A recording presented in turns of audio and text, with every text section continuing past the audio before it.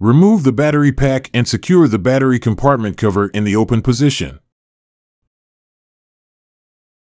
Use a H5 bit to remove the 2 screws securing the seat assembly.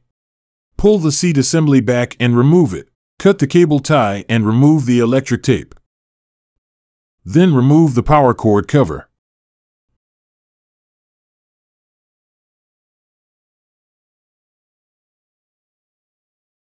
Use an 8mm wrench to remove the 2 nuts securing the fuse. Replace the fuse.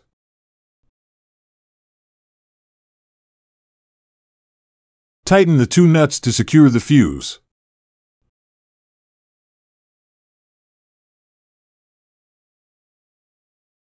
Use electric tape and a cable tie to secure the power cable.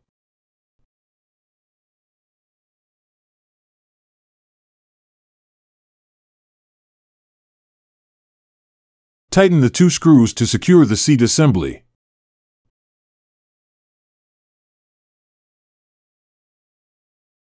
Close the battery compartment cover.